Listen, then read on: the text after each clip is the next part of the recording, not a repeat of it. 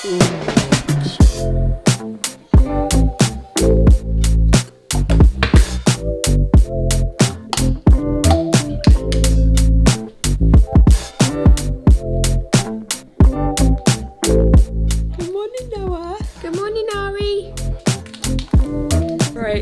for my morning drink.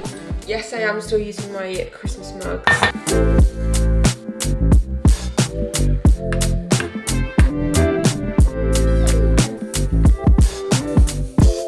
What is up everyone, welcome back to our channel and welcome to a weekend vlog where we are just having a bit of a chill one. I think we're going to go and see my mum and my dad take the boys there for the first time, aren't we? Yeah. Last time you came you were in mummy's tummy. Get some more of our home gym done. Listen. And just show you kind of like our weekend slash routine kind of thing with twins. These boys are almost 6 months now. Yeah, and lots have changed since we last did our routine video, so we thought it might be good for us to show you. We're also going to talk a little bit about how they've been sleeping through the 4-month regression and how we've been doing with the sleep training that we've been doing, because they finally slept through the night, didn't they? Yeah. Which is amazing. Right now we are gonna feed these boys because they've just woken up and they are hungry, and then I'm gonna make a coffee. If you enjoy this video, please remember to hit the thumbs up and also subscribe, because we know that a lot of you aren't actually subscribed to our channel. Yes, but 52%. But do watch our videos, so please, please, please subscribe, because it really does help the channel. Are you eating my arm? Pretty much as soon as we wake up, we feed the boys and they absolutely love this morning feed. And this is usually the time when they go to the toilet, and you can tell by his face says it all. Then the boys will go on their play mat and play together for a little bit. Right, once the boys have had their milk and they're down on their play mat, it's time for me to make a coffee. The reason I wait, you would have seen Ella make a coffee with this, very quick. Mine is a little bit different. We both love coffee, but there's a massive contrast to how we have our coffee. Ellen will have the most ratchet instant coffee, and she's really not bothered. She hates the taste of my nicer coffee, whereas I will spend 10 minutes making a coffee.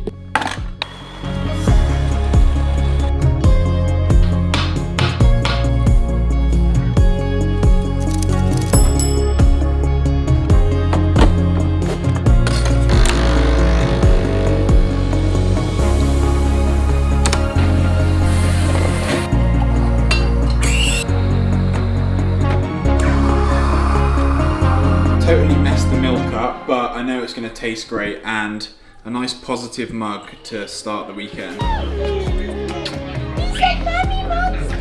Once we are caffeinated, we then have lots of fun playing with the boys before they go down for their first nap.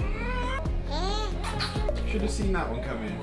Hey! How do you do? It's always such a big surprise when I see those big brown eyes.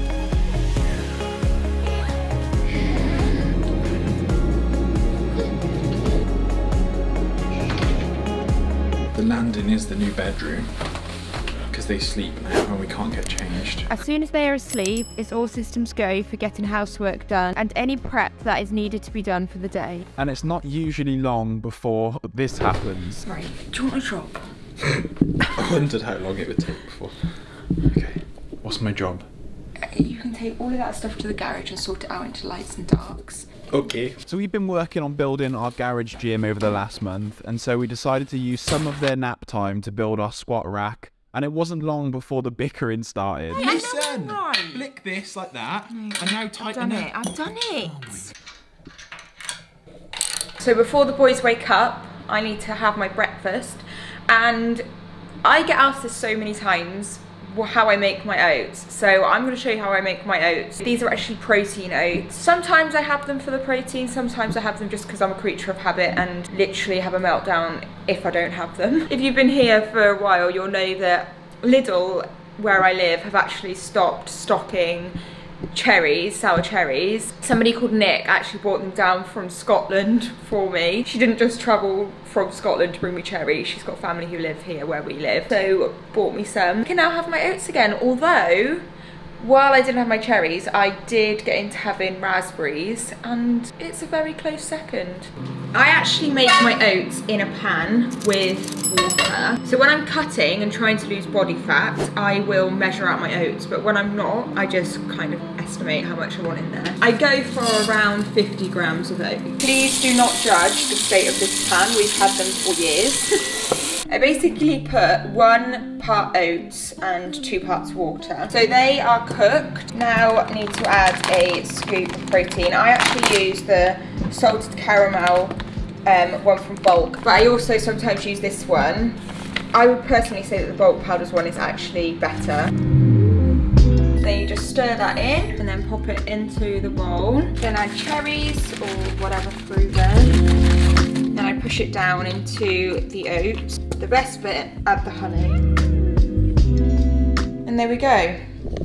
Probably doesn't look the best appetizing, but let me tell you, it tastes absolutely delicious. Just lying there. Good morning. Hi. Good morning.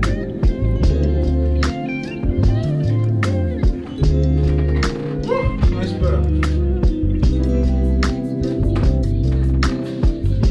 Good morning.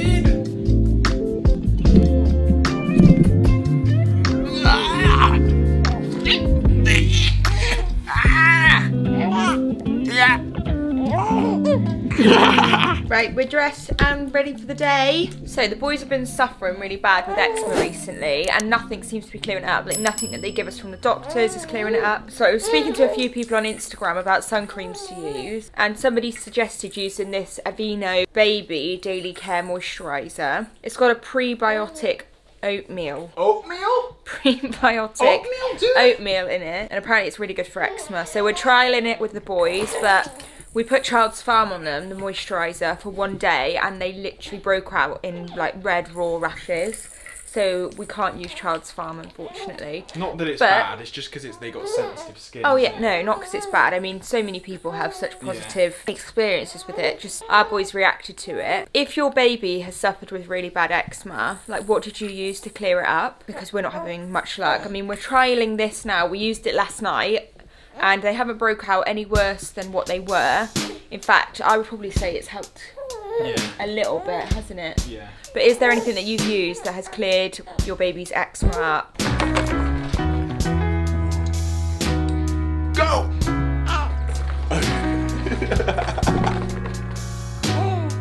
Once the boys are sorted for the day, that is when we will get changed, and usually the boys watch something for 10 minutes. Today, this was Sensory Turtles, which they love. I also continued with some housework, and we actually managed to get a lot done. I hoovered and mopped the whole house, which is a big win. Ari?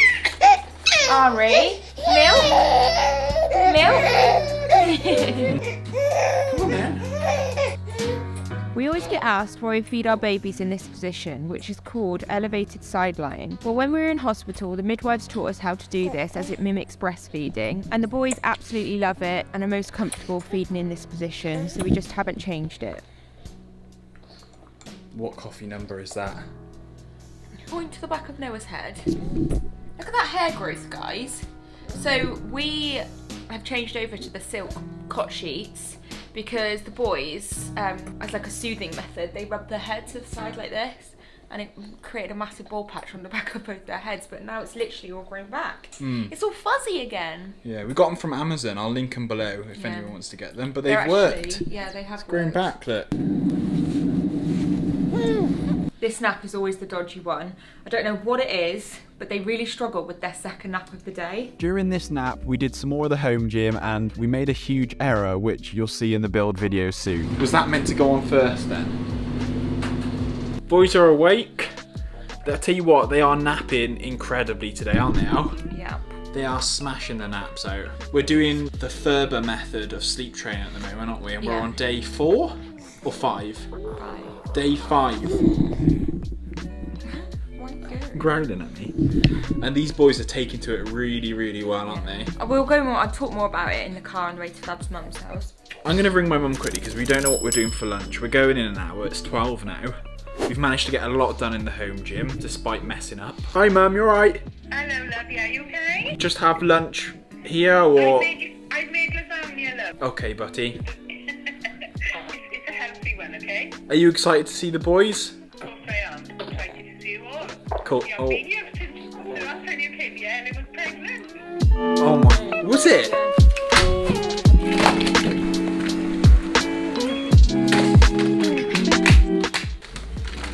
We're out on a walk.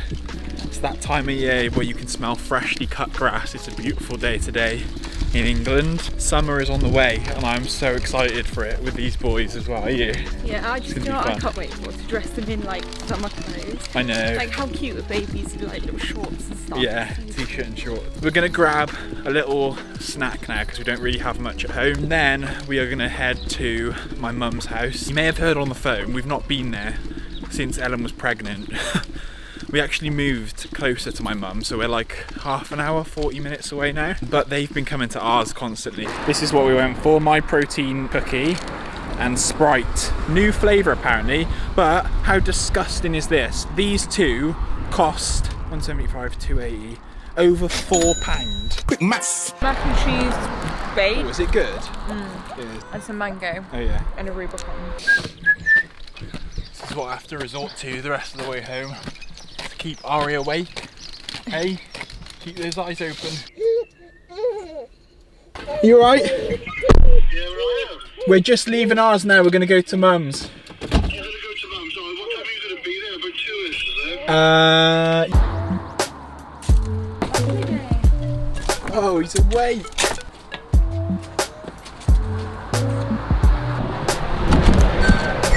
Hello. Oh, hello. You okay? Hello. Last time you came, you were in Mummy's tummy. Hello. Oh my God. Who's a doggy? What's a doggy barking? I know. And then these boys. Digga boys. And then the boys. You've got concrete blocks. Good lad. And then the boy.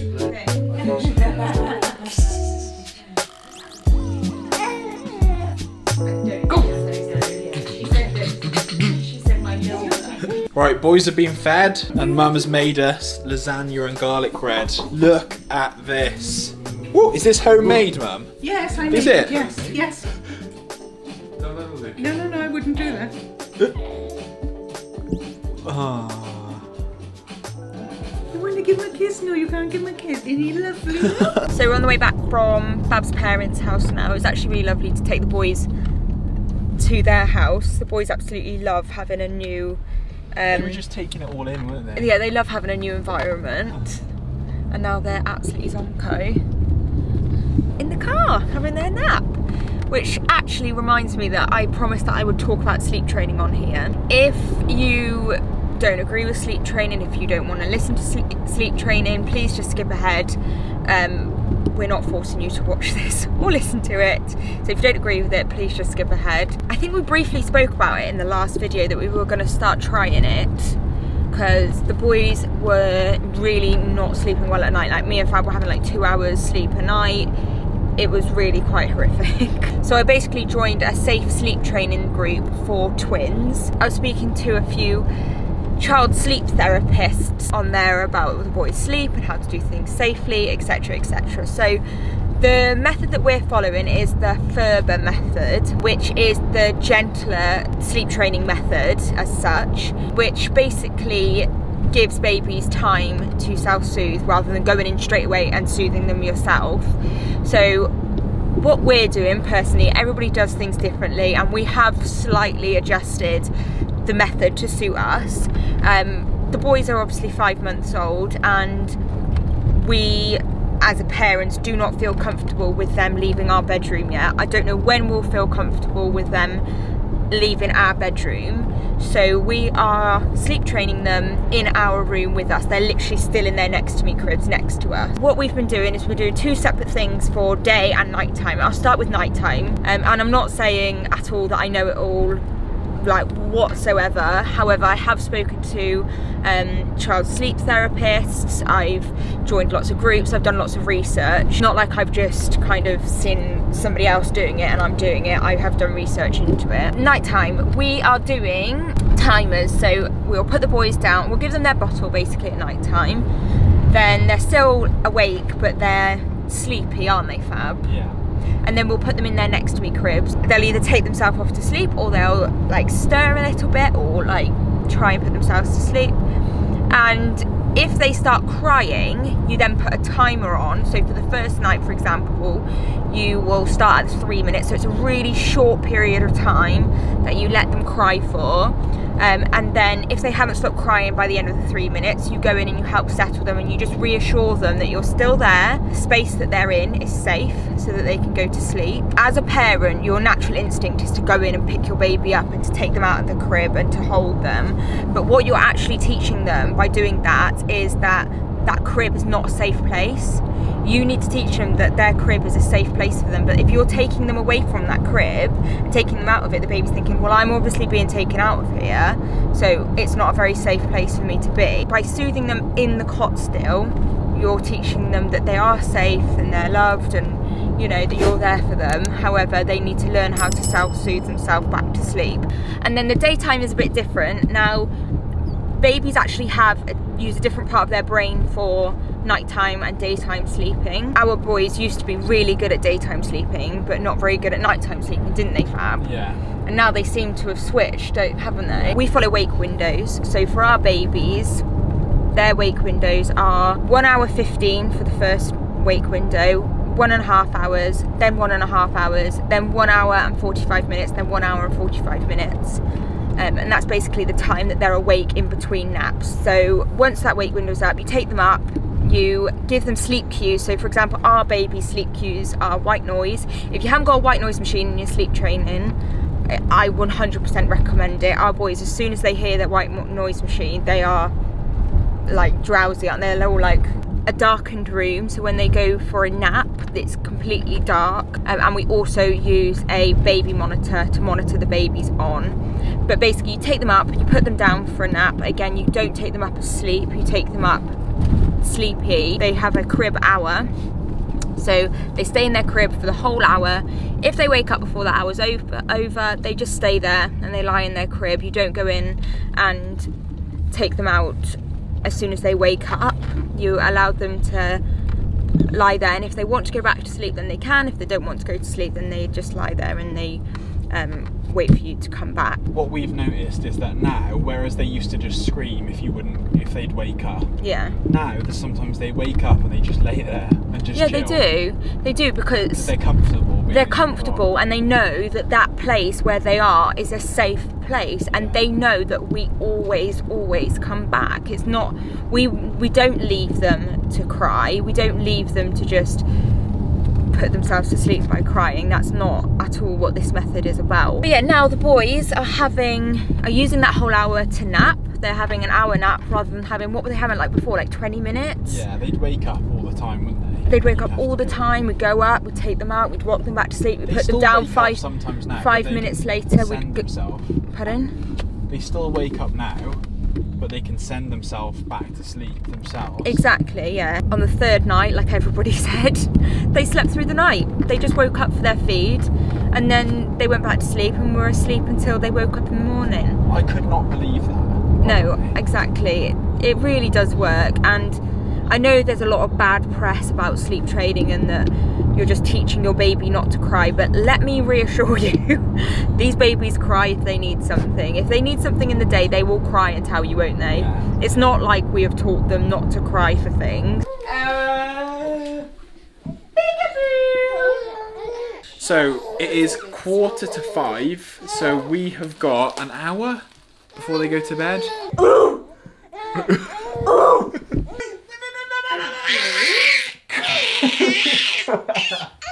you want to run them through then what we do before bed? So before bed we make sure that all of the bottles are washed and in there. Yeah. We make their milk to go to bed.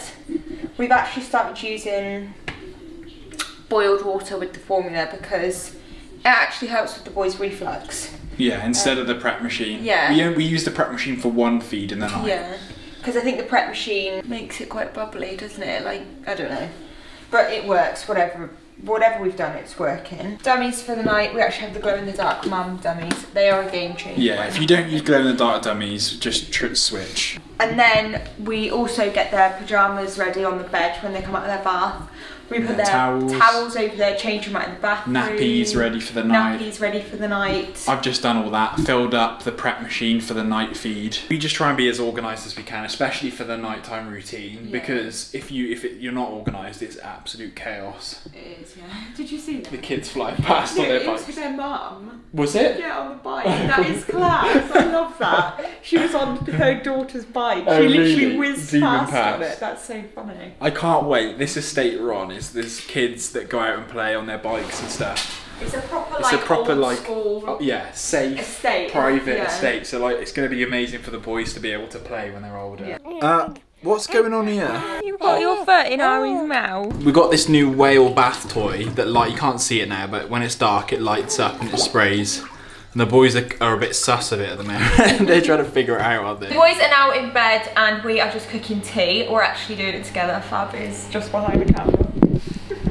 And tonight, like always, we have got HelloFresh. Tonight we've got crispy Cajun fried chicken. What's been your favourite HelloFresh so far? I told you that roasted vegetable and bacon. Or we had a curry once. Yeah. It was like was it? That was what I was going to say. Coconut curry, yes! Every time we order HelloFresh, I always look for that curry. If you don't use HelloFresh, why not? Because we actually have a really good discount code for you, which is FAE60, which will get you 60% off your first box and then 25% off your 8 boxes after that. 9 boxes. 9 boxes! I'll continue making the food then. You continue just looking pretty. Okay. And there we go, this is what it looks like. So we're gonna go and eat this now, and a huge thank you to HelloFresh for sponsoring this part of the video. We are gonna go and get to bed now, and I just wanted to say thank you to anyone who supports this channel. We're almost at 40,000 subscribers. A massive thank you for all of your support recently. It doesn't go unnoticed. We literally sit and read every single comment under the videos. So thank you so much if you comment, if you like, if you...